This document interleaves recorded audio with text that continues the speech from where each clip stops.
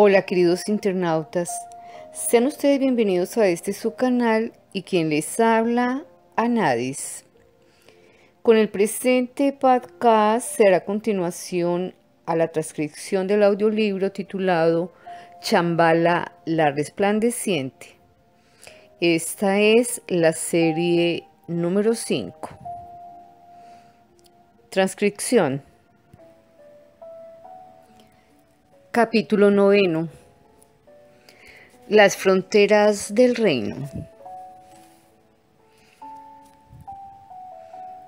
Así sucedió en la India. Un hijo nació de un rey. Las brujas hadas todopoderosas, como es costumbre, trajeron sus regalos al príncipe. El más benevolente de ellos pronunció la conjuración. El príncipe nunca verá los límites de su reino. Todos pensaban que esta profecía predecía un reino ilimitado en límites. Pero pasaron los años. El príncipe creció bueno y sabio, pero no aumentó su reino. El príncipe comenzó a gobernar, pero no dirigió a sus ejércitos a destruir a sus vecinos y por lo tanto no amplió los límites. Y cada vez que deseaba inspeccionar los límites de su reino, la niebla cubría las montañas de las tierras fronterizas. En las olas de nubes se crearon nuevas distancias y las nubes giraban como altos castillos y estructuras. Pero cada vez el rey regresaba a su palacio lleno de nuevo poder, sabio en todas las decisiones terrenales. Jubiloso estaba el pueblo, glorificando a su rey, que sin guerra podía levantar su reino y hacerlo famoso, incluso en países lejanos. Pero cuando todo es benévolo en la tierra, entonces la serpiente negra no puede descansar bajo tierra. Así, 3 viejos odiadores de la humanidad comenzaron a susurrar. Estamos llenos de miedo. Nuestro rey está obsesionado por extraños poderes. Ninguna mente humana tiene a nuestro rey. ¿Quién sabe? Tal vez tal mente es destructiva de la corriente de las fuerzas terrenales. Un hombre no debe estar por encima de la concepción humana. Estamos marcados por la sabiduría terrenal y conocemos los límites. Conocemos todos los encantos y tentaciones. Salvemos a nuestro rey. Pongamos fin a los encantos mágicos. Que nuestro rey conozca sus límites. Deja que el fuego de su mente disminuya. Que su sabiduría se restrinja dentro de los buenos límites humanos. Cuando vea sus límites, ya no ascenderá a la montaña. Y entonces permanecerá con nosotros. Y los 3 odiadores de la humanidad se unieron al rey. Los 3 viejos señalando sus barbas grises y por el bien de la sabiduría invitándolo a ascender con ellos una alta montaña. Y allí, en la cumbre, los 3 pronunciaron un conjuro. Una conjuración para someter el poder del rey dentro de los límites humanos. Señor, tú que guardas los límites de los hombres, tú que eres el único que puedes medir la mente, llenas el flujo de la mente en los límites de la corriente de la tierra. Sobre una tortuga, sobre un dragón, sobre una serpiente nadaré, pero aprenderé mis límites. En un unicornio, en un tigre, en un elefante voy a nadar, pero aprenderé mis límites. Sobre una hoja de árbol, sobre la brizna de una hierba, sobre una flor del loto nadaré, pero aprenderé mis límites. Tú, Señor, revelarás mi orilla, indicarás mis límites. Todos saben, y tú sabes, nadie es más grande. Eres más grande. Líbranos de los encantos. Tal fue la conjuración que pronunciaron los odiadores de la humanidad. Y de inmediato, como una cadena púrpura, las cumbres de las montañas limitantes se volvieron brillantes. Los odiadores de la humanidad apartaron sus rostros, inclinado abajo.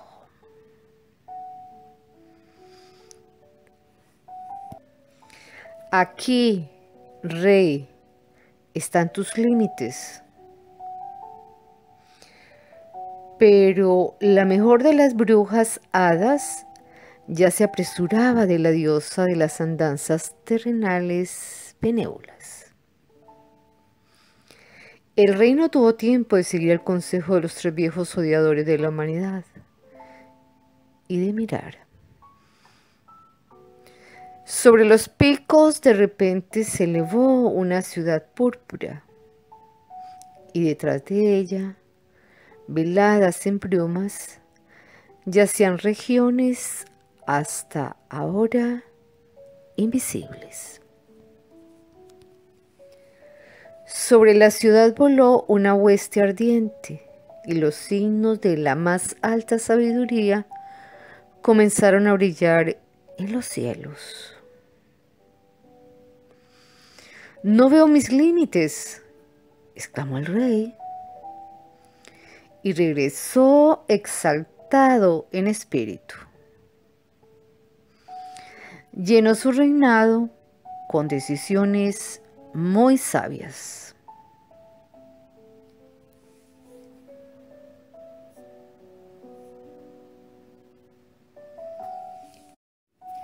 Capítulo 10. Tesoros escondidos.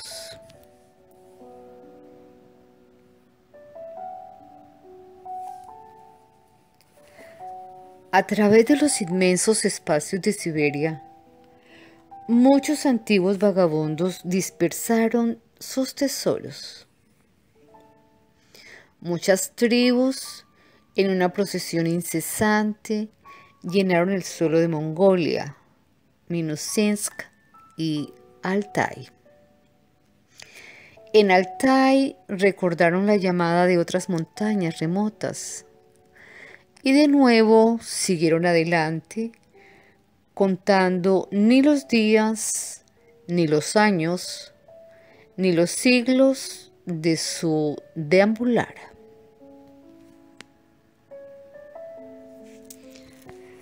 La memoria del pueblo conserva las historias sagradas sobre las reliquias de estos grandes vagabundos. Y la fantasía los adorna con las guirnaldas más hermosas. Oh, estos tesoros escondidos. ¿Qué aspiración se dirige hacia ellos?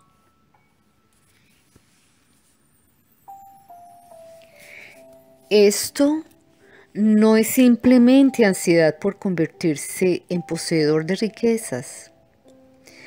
Es el esfuerzo eterno hacia el misterio de la tierra. Muchos manuscritos fluyen a través de las manos de la gente. Cantantes errantes, juglares, monjes y mendigos llevan historias maravillosas inscritas en un peculiar lenguaje secreto. ¿Y por qué estos no adquieren los tesoros ellos mismos? Siempre tienen algunas excusas. El lenguaje oculto debe ser entendido.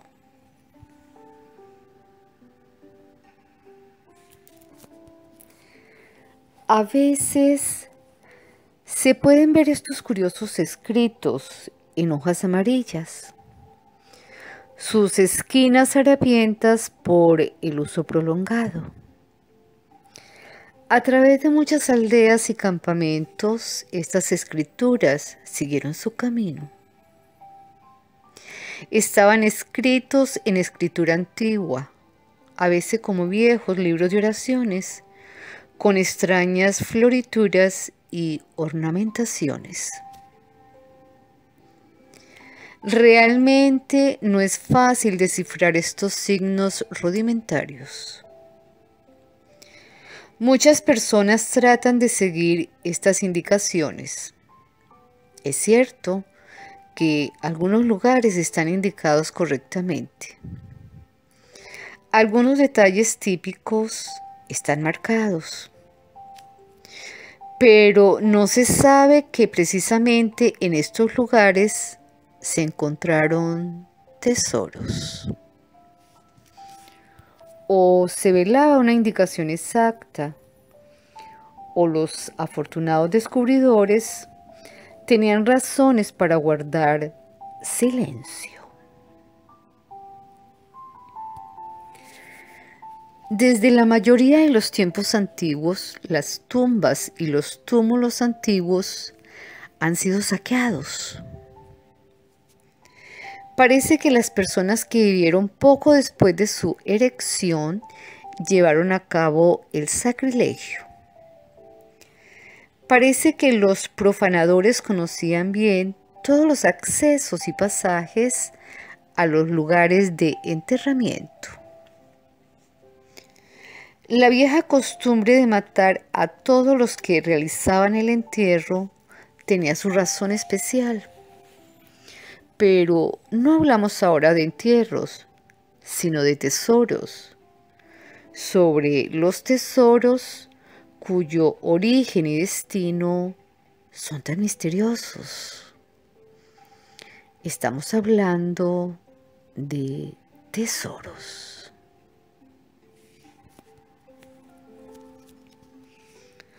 Uno recuerda los majestuosos sitios de entierro en los túmulos, bajo enormes placas doradas.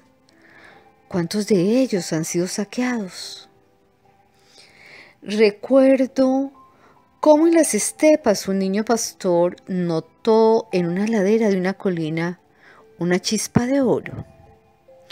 Su atención fue atraída y fue recompensado con razón. Encontró 200 libras de oro en vasijas antiguas. Veamos cómo se indican los tesoros en los libros de los buscadores de tesoros.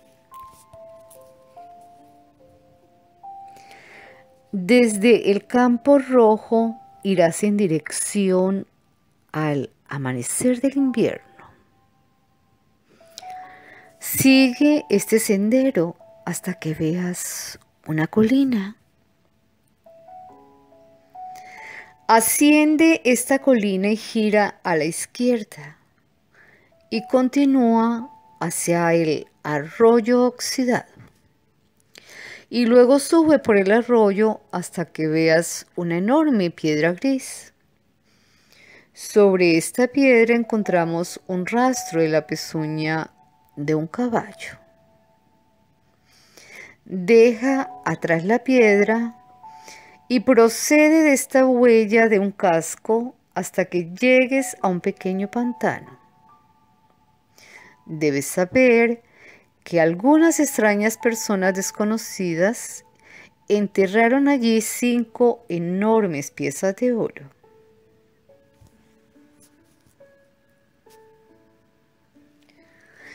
En el bosque de alces, en el camino de cruce, hay un enorme abeto córneo.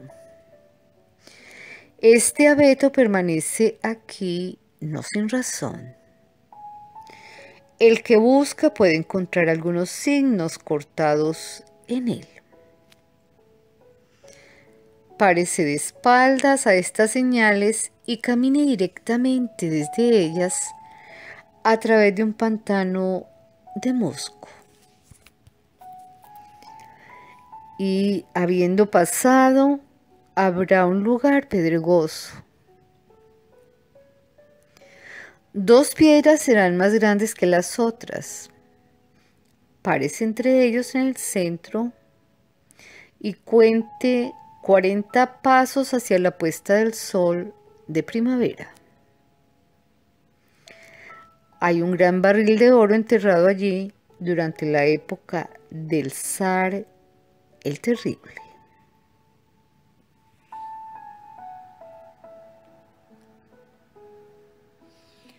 Aquí hay un tesoro aún mejor.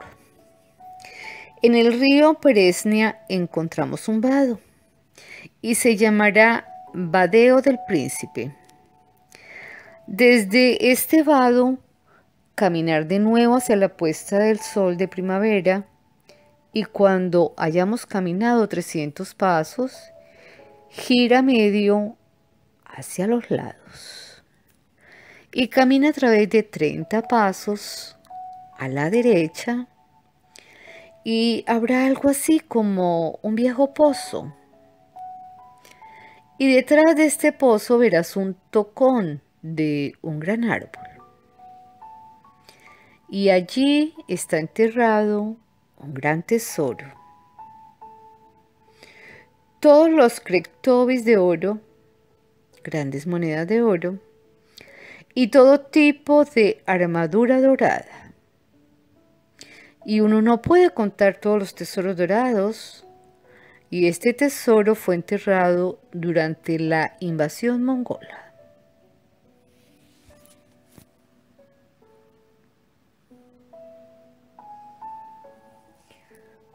Otro buen gran tesoro. En la misma orilla del Irtish encontrarás un sitio antiguo. Y en este sitio hay una antigua capilla. Y detrás de él se puede ver un antiguo cementerio.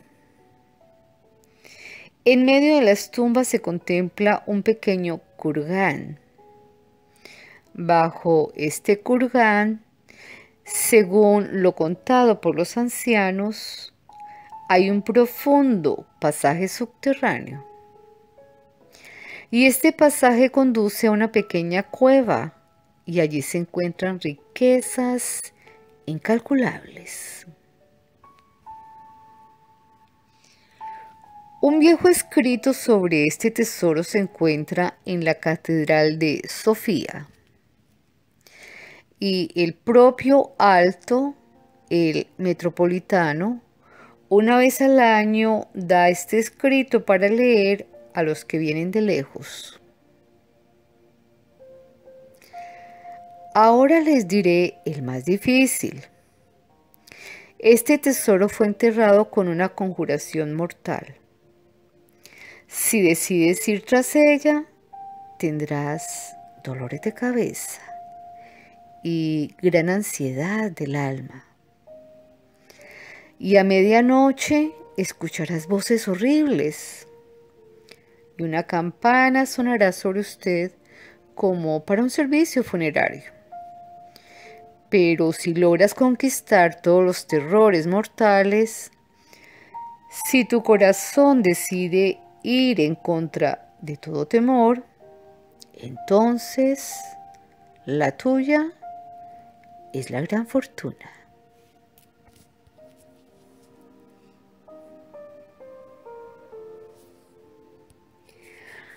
Hay un lugar llamado Great Man. De la montaña fluye una corriente dorada y en esta corriente los ladrones han hundido innumerables cantidades de oro. Y sobre este lugar los pájaros diminutos siempre están revoloteando.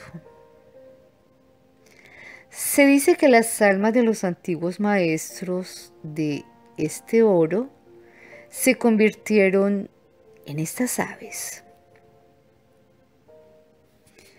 Y cuando escuches el canto de los pájaros y contemples este lugar, cierra los ojos y mira hacia el arroyo. Si ves que no estás mirando solo, no te molestes por esto. Verás en la parte inferior del arroyo una gran losa, y en esta losa se atornilla un anillo de hierro. Y por encima de ella, de las montañas, fluye el agua, y te parecerá en las ondas que esta losa está temblando y el anillo está desapareciendo. Tampoco os dejéis molestar por esto, pero empezad a leer la sagrada oración a la Santísima Virgen María. Y después de esta oración di: Omnipotente, en tu vestimenta están tejidas todas las hierbas curativas. Sé misericordioso. Envíame de fuera de estas hierbas una hierba de poder. Y aquí sabes cómo mostrar tu suerte. Si logras desviar el agua del suelo y si logras desenterrar las losas conjuradas y si atrapas el anillo a tiempo, entonces tu suerte es incalculable e inexpresable. Muchos tesoros están enterrados en todas partes. No hablo en vano. Nuestros abuelos escribieron mucho sobre ellos. Incluso recientemente en nuestra fragua, un viajero que pasaba reparaba una rueda. Habló y escuché. En la Siberia subterránea, dijo él, muchas riquezas están enterradas. Guarda, Siberia. Era de gran apariencia este hombre. Del abuelo lo sé. A veces en la víspera de una gran fiesta nos hablaba encendiendo las velas ante los viejos icons. Así habló. Por cada hombre se entierra un tesoro. Solo uno debe saber cómo tomar estos tesoros. A un traidor no se le da un tesoro. Un borracho no sabe cómo abordarlo. No te apuntes al tesoro con malos pensamientos. El tesoro sabe su valor. No te atrevas a dañar el tesoro. Uno debe apreciar los tesoros. Muchos tesoros cayeron de las estrellas. Los ángeles guardan muchos tesoros. Los tesoros no se entierran con una palabra tonta, sino con oraciones y conjuraciones. Y los conjuros son impresionantes. Y donde quiera que haya sangre en un tesoro, es mejor no acercarse a él. Satanás mismo y con él todos los demonios guardan el oro sangriento. Y si tu corazón ha decidido ir por un tesoro, entonces ve con cautela. Mucho antes de acercarte, no hables en vano, no te muestres demasiado abierto. Piensa en tus pensamientos. Habrá terrores ante ti, pero no debes temer. Algo se te aparecerá, pero no mires, no te quedes con los gritos. Vaya con mucha precaución, no tropieces, porque ir por un tesoro es una gran cosa. Sobre el tesoro, apresura tus esfuerzos. No mires a tu alrededor y principalmente no descanses, porque a cada uno el resto se ordena más tarde en la tierra. Y si quieres alzar la voz, canta oraciones a la Virgen. Recuerda, nunca lleves contigo a ningún compañero en la búsqueda del tesoro. Si llega tu suerte y te llevas el tesoro, no le des a nadie al respecto. Deja que la gente piense que la desgracia te silencia, pero quédate callado, por fortuna. De ninguna manera revela de inmediato a la gente tu tesoro, porque el ojo humano es pesado. Los tesoros no están acostumbrados a las personas. Los tesoros yacen mucho tiempo en la tierra honesta. Si los revelas a la gente, volverán a partir hacia la tierra y no tendrás el tesoro ni nadie más. Muchos tesoros fueron estropeados por la gente debido a su mezquindad. ¿Y dónde está tu tesoro, herrero? ¿Por qué no te llevaste tu tesoro? Y para mí yace enterrado un tesoro. Yo solo sé cuándo ir tras él. Y el herrero no habló más de tesoros.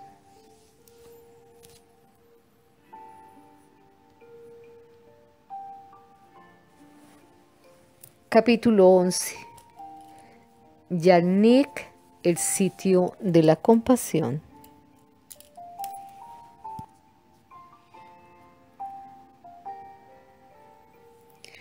En las altas colinas de Altai, las cimas de viejos pinos y abetos se comprometen en una comunión pacífica.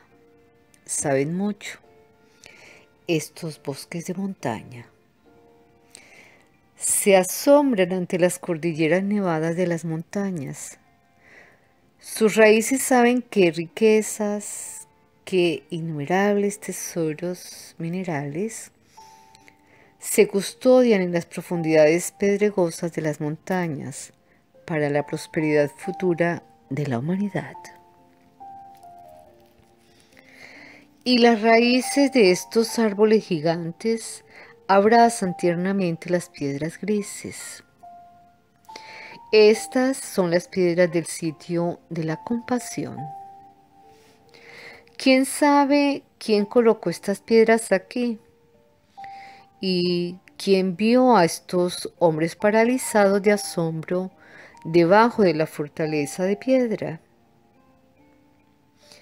¿Habían oído hablar estas personas de la riqueza futura de este país? ¿Conocían Svenigorod, la ciudad de las campanas? Fueron ellos quienes concibieron la saga del río Katun, de todos los acontecimientos que pasaron a orillas de este río mientras rodaba por las grandes piedras de la montaña blanca Beluca. ¿Eran estas personas colonos o vagabundos? La vieja abuela Anicia sabe algo sobre este lugar. Ella viene aquí para realizar sus invocaciones y conjuros. No tengas miedo. Ella no es bruja. No es una hechicera chamán. Nadie hablaría mal de la abuela Anicia, pero ella sabe muchas cosas preciosas. Ella conoce las hierbas curativas, conoce conjuros que sirven como oraciones. Los aprendió de su abuela. Y hace un siglo, las mismas piedras y el mismo bosque estaban aquí, como ahora.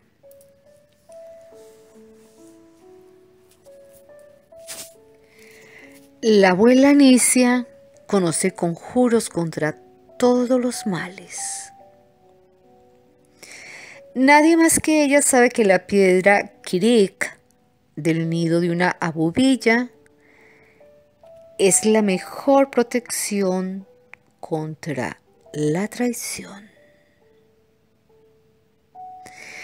Nadie más que ella sabe el mejor momento para encontrar este nido y cómo obtener la piedra.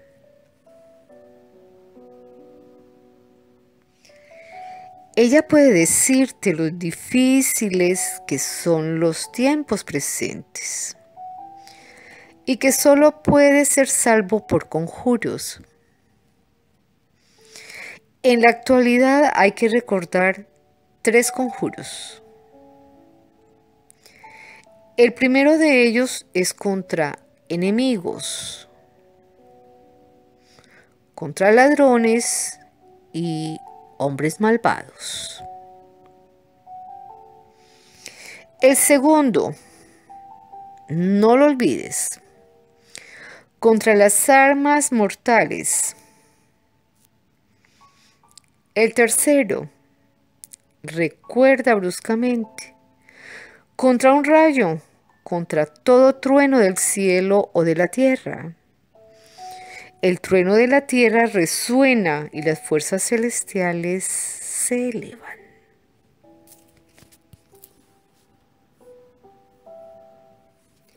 Recuerda la primera. En el mar, en el océano, en la isla Buyán, hay un cofre de hierro y en este cofre de hierro hay espadas de acero. ¡Oh! Espadas de acero. Acércate a nuestro enemigo, corta su cuerpo en pedazos, perfora su corazón, hasta que renuncie a todo mal, hasta que devuelva el botín robado, hasta que lo entregue todo sin ocultar nada. Enemigo, adversario, sed maldito por mis poderosas conjuraciones. Sed condenados en las profundidades del infierno,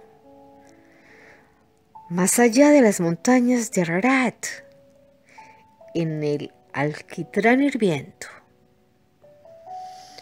en las cenizas ardientes, en la escoria de los pantanos, en el abismo sin fondo. Sé tú, enemigo, atravesado por la espiga de un álamo temblón, y sé seco aún más que el heno, y congelarse aún más que el hielo.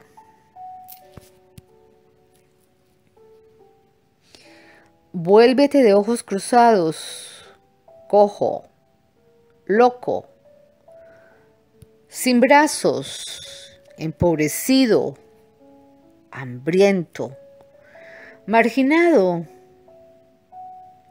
y pereced por la mano de otro. Verás qué fuertes poderes posee la abuela Anicia, quien puede soportar tales conjuros. Y no solo habla con voz estridente, sino que también sostiene en su mano un pequeño palo. Y mientras habla de la muerte de un enemigo, rompe este palo, así como la vida de su malvado adversario se romperá.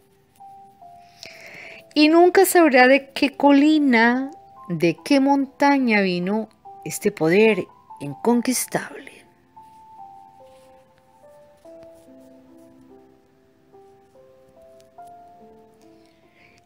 El segundo conjuro es contra las armas. Cada guerrero debe conocer esta conjuración. Escucha y recuerda.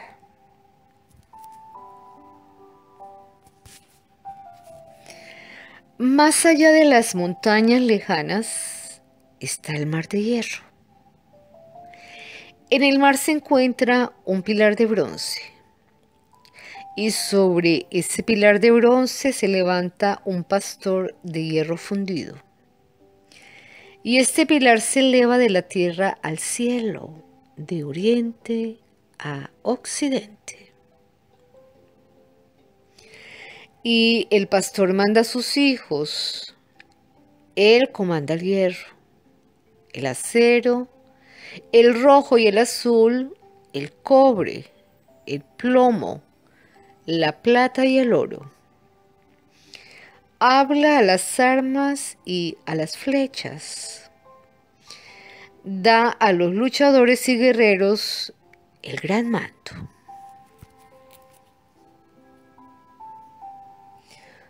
Tú planchas cobre, plomo.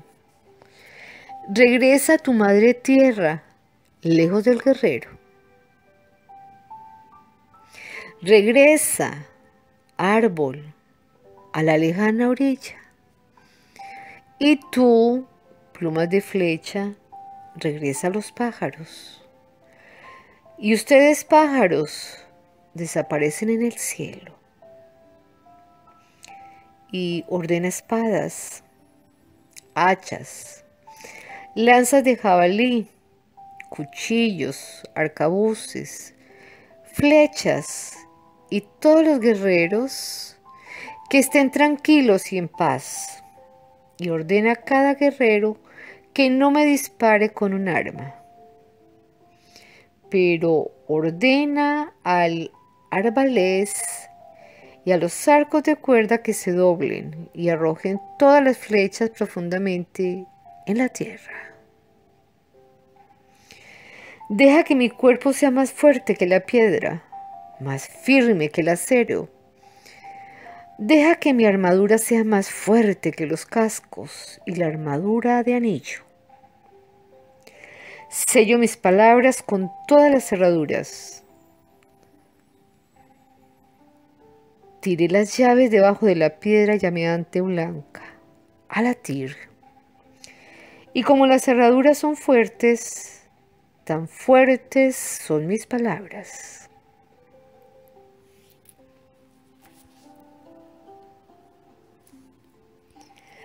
A nadie le importaría estar en la posición de este adversario conjurado. ¿Qué armas podrían servir contra este poderoso conjuro? La piedra blanca llameante en sí, gran al latir, da testimonio de este poder inmutable. Y de nuevo, no solo las palabras se proyectan en el espacio, sino que la abuela Anicia tiene 4 piedras en sus manos y las arroja a los 4 extremos de la tierra.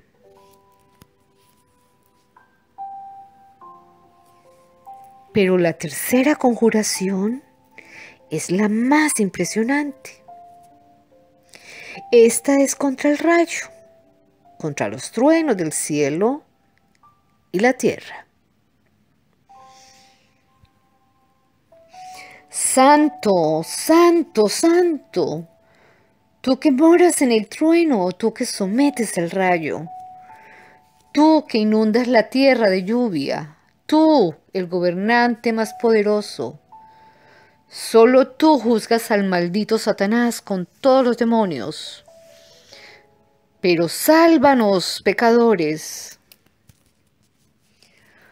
Tu sabiduría es incomparable, todopoderosa. Todo honor de Dios. De Él viene la liberación a la patria. Que así sea ahora, eternamente y para siempre. Tú, Señor del terror, tú, Señor de todos los milagros, tú que moras en lo altísimo, tú que te mueves en el trueno, dominando el fuego, Señor de todos los milagros, tú mismo destruye al enemigo, al Satanás. Sea así ahora, eternamente y para siempre. Amén. Esto es lo más poderoso. El poder celestial más elevado es convocado. Desde el arroyo de la montaña, la abuela Anicia toma un puñado de agua clara y la arroja al espacio. Y las gotas brillantes, como relámpagos celestiales, rodean al conjurador. Se acaban los conjuros y el poder se aparta de la abuela. Ella se vuelve pequeña y doblada. Y la pequeña anciana se aleja más allá de la colina. Desde Yalnik, sitio de compasión, hasta el lago al pie de la montaña, a través de campos de trigo de primavera, hasta un pueblo distante, ella va. No para sus propios fines. La abuela vino de lejos para invocar a las altas fuerzas. La abuela envió conjuros para todas las personas, para guerreros distantes, para una nueva vida. Pero también oró por los silenciosos desconocidos que están enterrados bajo las piedras y raíces de los pinos. Ella trajo aceite sagrado para los santos, porque en el pino más alto, en la corteza, se talla un viejo icón. Y se dice que el icón apareció de sí mismo. En las cumbres de Altai, en las cordilleras de los Urales, lejos hasta las mismas colinas de Novgorod, los bosques de abetos y cedros se elevan en lo alto.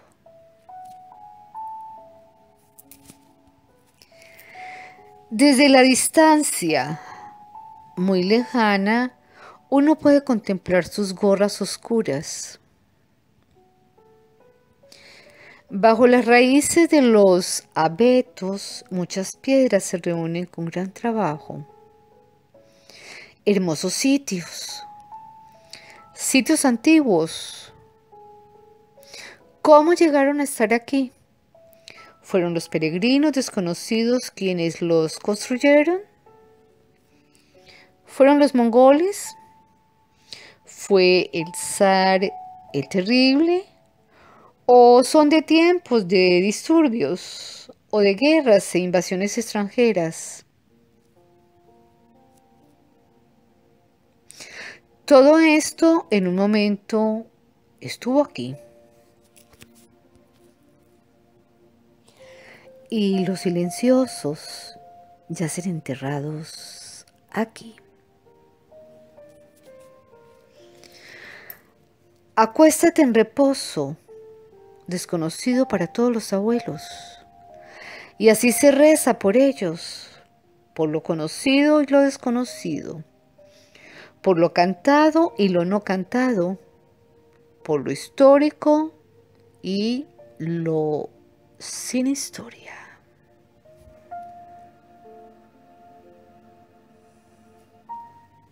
Ya el Nix, los sitios de compasión, por lo que se llaman estos hermosos sitios de silencio. También se les llama divinets, sitios de maravilla. Divinet, lugar de asombro, resuena con júbilo, pero Yalnik, sitio de compasión, todavía está más cerca del corazón. En esta expresión yace tanto amor y gentil piedad, tanto de descanso y palabras de eternidad. Los abetos gigantes protegen este lugar con sus poderosas ramas. Solo las partes superiores crujen. Debajo está el silencio y la sombra. El enebro gris. Solo 2 o 3 hojas secas de hierba. En todas partes, moras y agujas de hoja perenne secas. En lo alto del abeto se encuentra un viejo cuerpo. Es tan viejo que tiene garras, no solo en los pies, sino incluso en las alas. Mientras veíamos a este cuervo con asombro como una reliquia prehistórica, cayó muerto. Las piedras se colocan en filas y en círculos. Todos ellos deben recordar las morrenas del periodo glaciar. Blanco, grisáceo, violeta, azulado y casi negro, desde el este. Al oeste se pueden observar estas piedras adornadas por un musgo blanco. En todas partes también hay musgo gris. En todas partes hay grises antiguos. En la grisura duermen los tranquilos. En prendas blancas reposa las que descansan. Oh, ¿a través de qué sufrimientos pasaron? Muchas cosas fueron testigos. Sabia y sin dudas es su sabiduría. Como en el cielo, así en la tierra.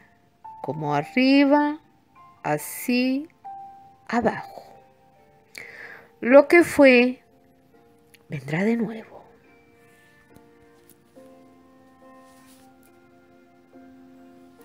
Capítulo 12. Gayatri. Vosotros pájaros, jomas, vosotros hermosos. Tú no amas la tierra, nunca descenderás a la tierra. Tus pajaritos nacen en nidos celestiales. Estás más cerca del sol. Reflexionemos sobre el sol, el resplandeciente. Pero los devas de la tierra también son milagrosos. Sobre las cumbres de las montañas, en las profundidades de los mares, busca pacientemente. Encontrarás una gloriosa piedra de la tradición. En tu corazón busca Brindavan, morada del amor.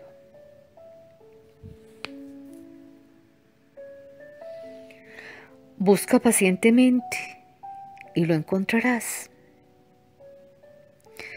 Que el rayo de sabiduría nos perfore. Entonces todos los movimientos se fijarán. La sombra se convertirá en el cuerpo. El espíritu del aire volverá a tierra. El sueño se transformará en pensamiento. No nos dejará conmover la tormenta. Frenaremos los corceles alados de la mañana y haremos las corrientes del viento vespertino. Tu palabra es el océano de la verdad. ¿Quién convierte nuestros barcos en la orilla? No temas a Maya, su incalculable poder y poder lo conquistaremos. Hearken, hearken, lo he hecho con disensión y peleas. Surendra Gayatri oró. De las piedras de la ciudad pasó a las sombras de Aranjani y en la dichosa quietud descansó. Pero la batalla comenzó.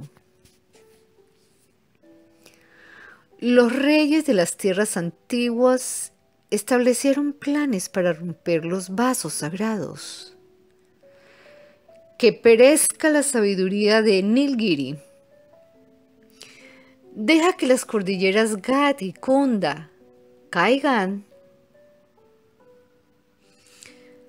Que Gaya sea destruida. El río Falgú sobrefluirá.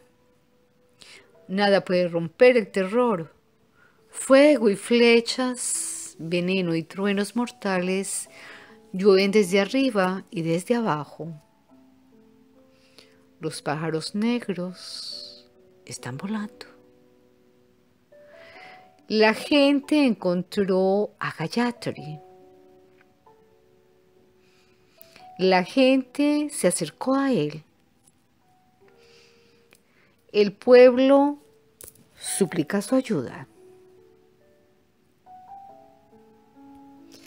La gente desesperada obligó a Gayatri a cambiar sus buenas oraciones.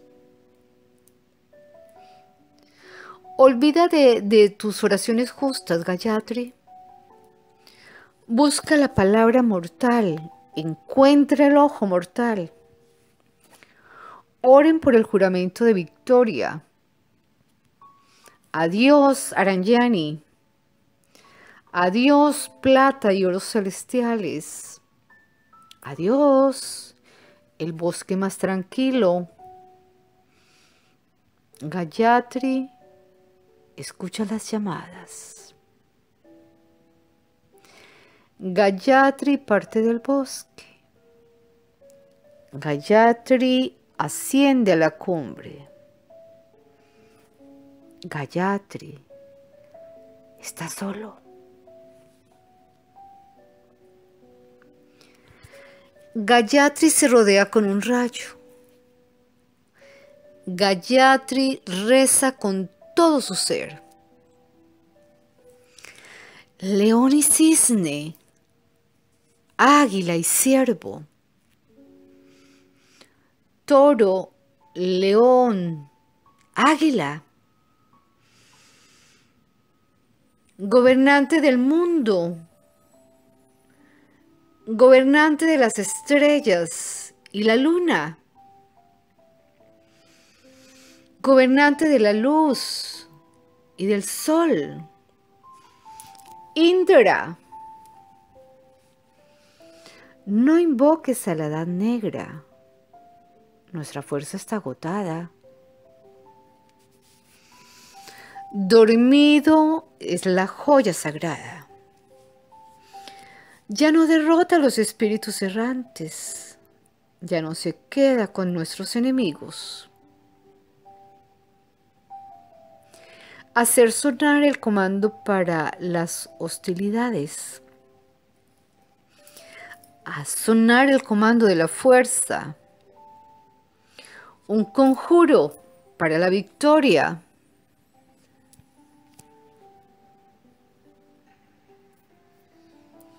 Derrotemos al enemigo. Di las palabras de Nagaima.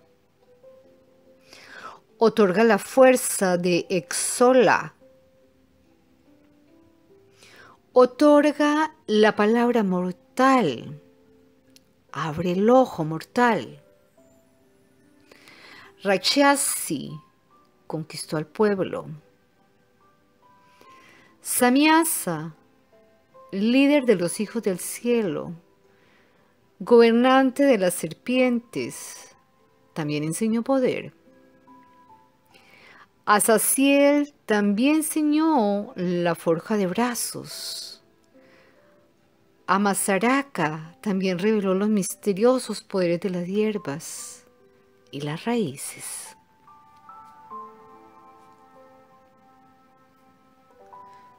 Son oscuros, malvados, insignificantes, pero tú eres capaz.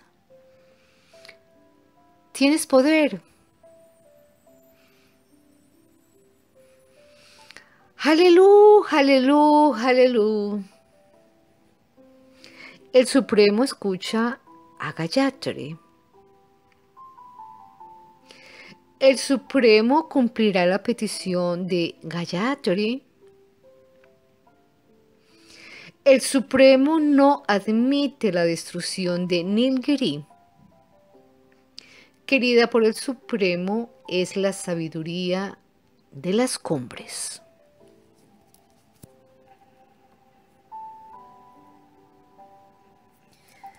El Supremo pondrá una prueba. No te daré Exola ni Nagaima, ni contra los anfitriones ni por el éxito. No te daré Sadotota ni Adivata, ni contra la enemistad ni por venganza. No te daré Calveda ni Alcibena, ni contra animadversión ni por daño y ruptura. No te daré la palabra mortal. El ojo mortal no lo abriré. Todas las conjuraciones las reuniré. Al Shil, al Sela, al Lama, Asmek, Kaldalbala, Kalda, Kaldebda, los dejaré, los olvidaré. Anax, Aluxer, Ataya, Atars. Terminaré, me separaré de ellos, otorgaré otra cosa, lo que tendrá el poder de la repulsión. No abrirá el poder a nadie. Oír. Allí camina uno. Camina tranquilamente. Con una prenda blanca camina. Sin espada camina.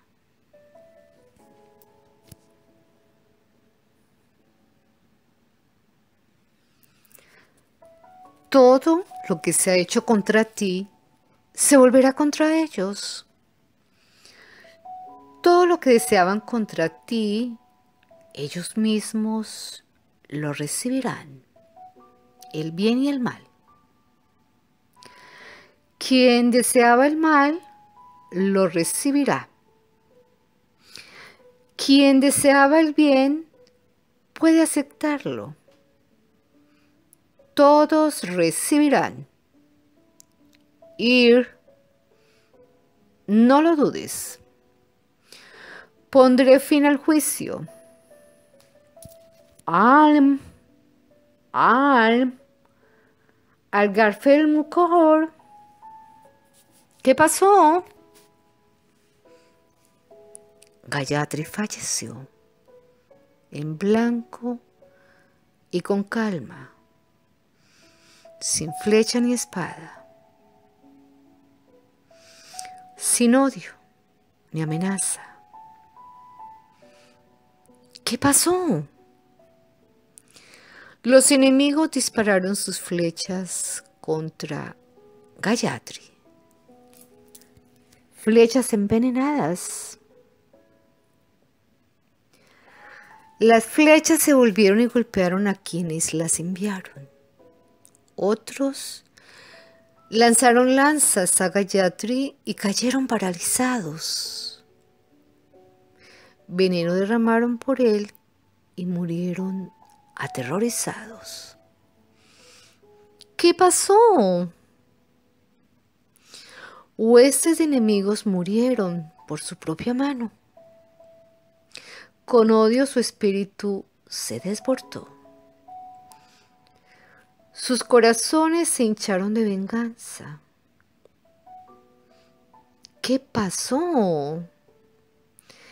Destruyeron y quemaron, envenenaron ríos y lagos, aceleraron una lluvia de llamas, gritaron sus maldiciones, se quemaron y se ahogaron, se pusieron negros, convulsionados, se amordazaron y estrangularon a sí mismos. ¿Qué pasó? Se olvidaron de lo bueno. Perdieron la buena reunión. El buen ojo se oscureció. La palabra de caricia que amortiguaron. Así pasó. La temeraria pereció por la fuerza de los enemigos. Gayatri pasó por el reino de las viejas tierras.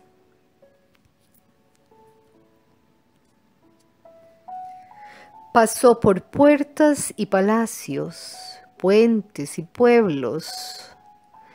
Tranquilo era el viejo reino, destruidos estaban los temerarios. Gayatri se quedó quieto. Para mantener el poder, no lo sabía. No podía poner al descubierto la fuerza. No podía atreverse a volverse hacia los suyos. Gayatri encendió un fuego. Él otorgó el poder sobre el fuego. Sembró el poder a los vientos. Cenizas sagradas, velo de luz, de bienaventuranza. Tu encubrimiento, tu más limpio y liberar. Pero el Supremo no se detiene. No mediten sobre las cenizas. Vuélvete hacia tu propia gente. Conoce al niño. Llévalo delante de ti. Enseñad en nombre del Altísimo. Dos no pueden pelear. Uno de ellos es oscuro. Conquistad la oscuridad. Hice una prueba. En el remolino sumergí la tierra. Derrocaré a los inútiles. Volveré a planear las cumbres. Voy a elevar. Voy a probar en el cielo y en la tierra. Cumplo la ley. Gayatri encontró al niño. Gayatri crió al niño y regresó a Nilgiri. Gayatri olvidó a Aranjani. dejó atrás el bosque. Gallad lloró por la apertura del ojo justo y para encontrar la palabra justa. Hearken, gente.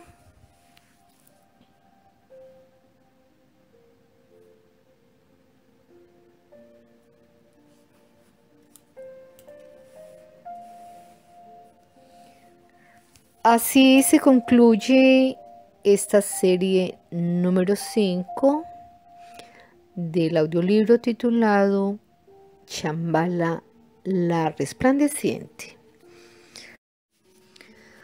Libro que fue escrito por Nicolás Roerich.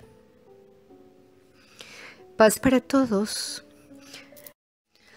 Nosotros nos reencontraremos en una próxima oportunidad para dar continuación a este interesante audiolibro. Hasta la próxima, amigos. Sean felices.